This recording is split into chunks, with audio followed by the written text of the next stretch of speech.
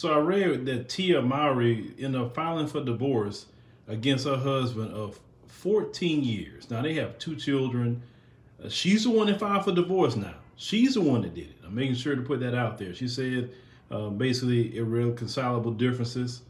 But we see time after time after time after time again. These women want to be married. They want these big weddings and all of that. And they the first one, 75% of the time, filing for a divorce. And when men see this, they're like, well, why are we, want to get married for? What would be the point? This is what a lot of men are talking about. First one want to be married, and the first one want to end the marriage. And usually it hurts the men at the end of the day more than anybody else.